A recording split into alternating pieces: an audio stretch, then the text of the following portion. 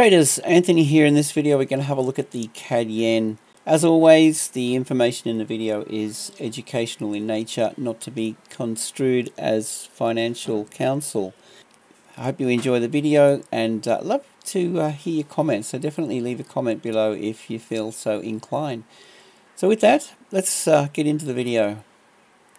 So I'm looking at the CAD yen. So if we look left and we pick up this level here, the base of this daily candle, that would be a target point. It's traded down into it and rejected. The next target, if we maintain a bearish perspective, is going to be the low of this red candle, this accumulation range back further here, as you can see. And look, if it continues down, it'll be the low of these candles here. So we've got three specific targets that we could consider under the current price. Okay, so let's go down to a 4H and look for an entry. So I'll be a little bit careful. This has been trending in through the Asian session. We have this green candle up here. We'll just name it, say, a resistance.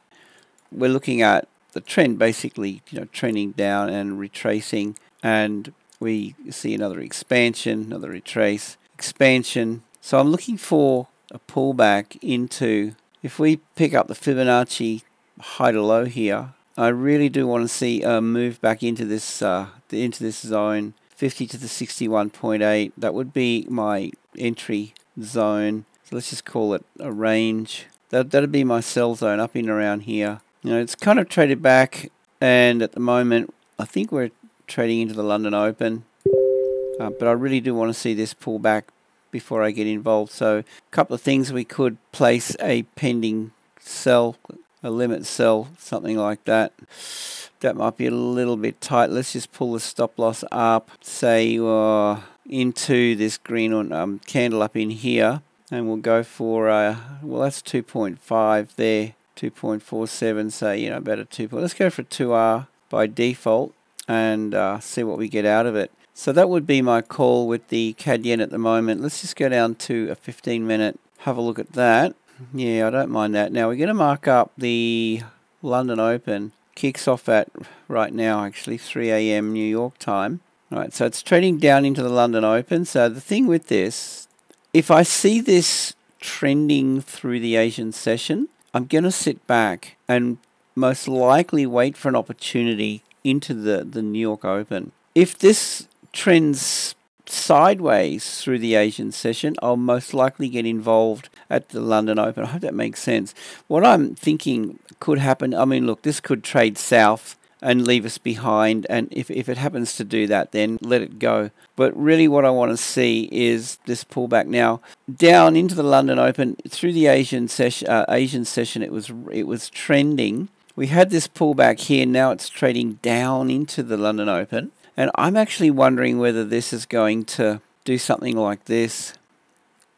The New York Open would be around about 8 AM. Let's just mark that up. Keep an eye on these times, guys. So the New York Session Open, that occurs at 8 AM New York time. So I'm looking for price action to kind of play out like that. Hope that makes sense. Okay, again, I'm reluctant to get involved here. I want to see it pull back, trade into this level here. But, you want to wait for the trend. Okay, so we've got this actually at the moment trending up until it breaks structure. And this could be a break here.